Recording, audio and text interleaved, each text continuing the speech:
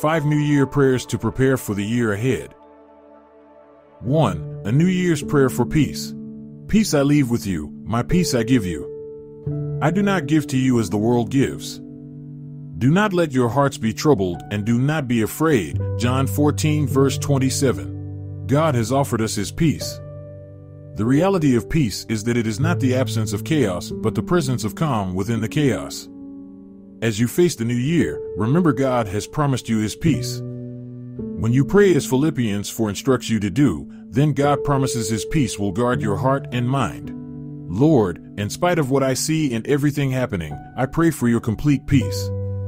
In my circumstances, don't let me be anxious or troubled. Help me to pray about everything, leaving it all in your hands.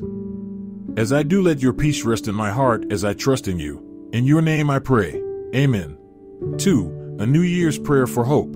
Let us hold unswervingly to the hope we profess, for He who promised is faithful. Hebrews 10 verse 23. To be without hope is a dangerous place to be, because at that point life feels like it's not worth living. You may have felt like this, but you don't have to remain in that place.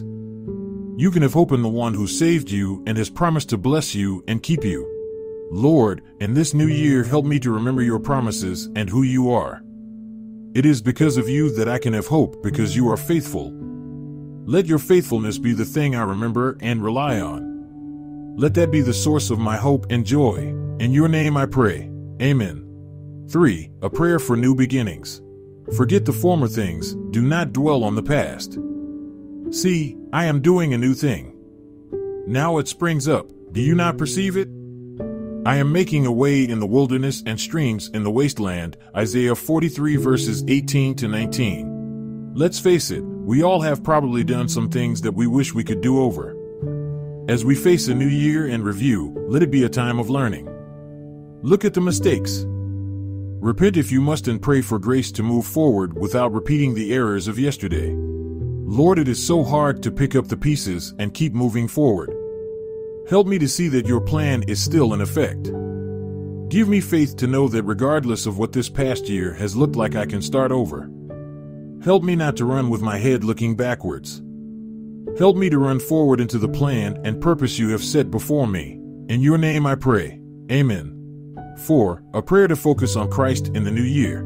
Therefore, since we are surrounded by such a great cloud of witnesses, let us throw off everything that hinders and the sin that so easily entangles. And let us run with perseverance the race marked out for us, fixing our eyes on Jesus, the pioneer and perfecter of faith.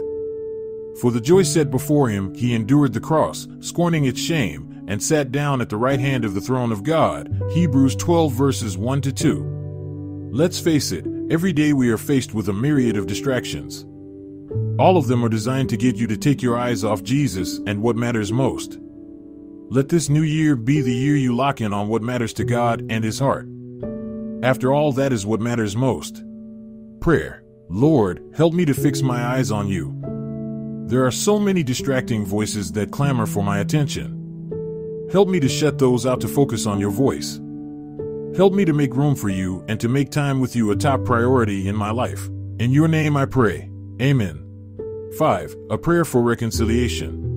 If it is possible, as far as it depends on you, live at peace with everyone. Romans 12 verse 18. This past year has felt like it has been more divisive than ever. The divisions have spilled over from the world into the church. We need to heal those divides because the message of the gospel is at stake.